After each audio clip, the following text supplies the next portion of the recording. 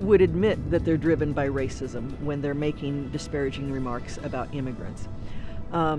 Because all of us like to think that we're good people and that we don't hate on the basis of something as arbitrary as group membership. Despite the fact that information has been put out by the press and by other media that would suggest that immigrants aren't costing us tax dollars, the negative reactions are still there.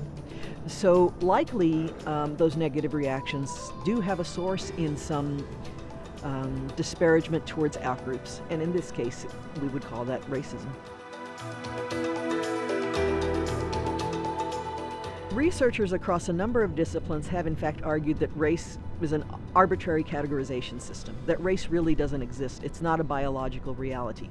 But from a social psychological perspective or sociological perspective, we all understand that race is very significant.